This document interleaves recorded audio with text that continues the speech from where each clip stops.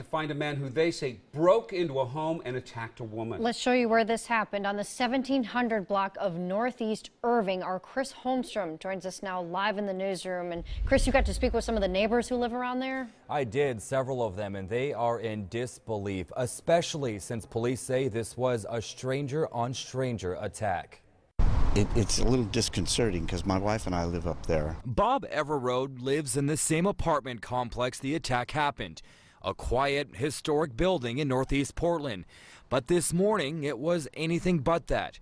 He describes what neighbors say happened around 6 in the morning. This guy came and broke in and held this woman, put his hand over her mouth, beat her savagely. Police say the man was a complete stranger who is also accused of sexually assaulting her. The victim is a 65-year-old woman who told police the suspect is a male in his 20s or 30s. She was able to escape him by saying, "Here, take my car." And that's how he's got this 2015 silver Prius. As of tonight, the car has been found, but the suspect is still on the run.